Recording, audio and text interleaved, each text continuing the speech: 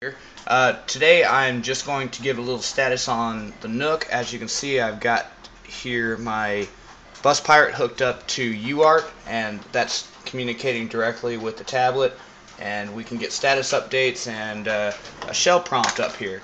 As you can see, I actually am running in Bash right now, and we have apt-get running natively on the Nook tablet. This is directly on the processor. There's no virtual machines involved here at all. We can install programs, and things just actually work. It's pretty amazing. Now, this will be soon. We'll be able to bypass having this whole setup here hooked up to the Nook tablet, and we'll just replace that with a little tiny mod chip. I don't have any examples here to show you, but these little chips are pretty darn small, about the size of an SD card.